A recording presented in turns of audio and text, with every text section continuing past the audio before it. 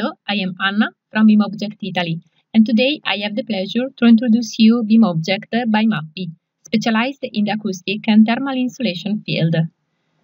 Now we are working in Revit, but the same process can be done in ArchiCAD and SketchUp. We needed to add a Mappy product, so we can use the Integrate BIMobject app for Revit.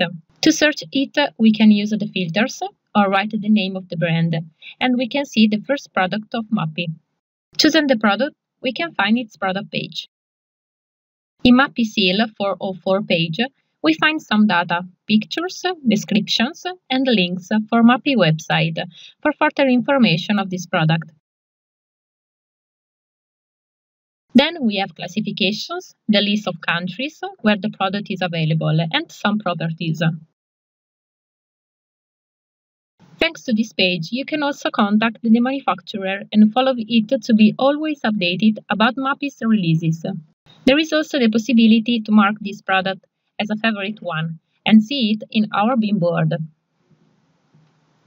On the product page, we find also the 3D preview, where we can see also the property of Mappy object. Thanks to BIMobject app, the object is automatically downloaded in Revit and is ready to be inserted in the project. As the first thing, there is a sheet to describe Mappy Seal 404. To use the materials, we have to copy placeholder system family into our project, or make material transfer.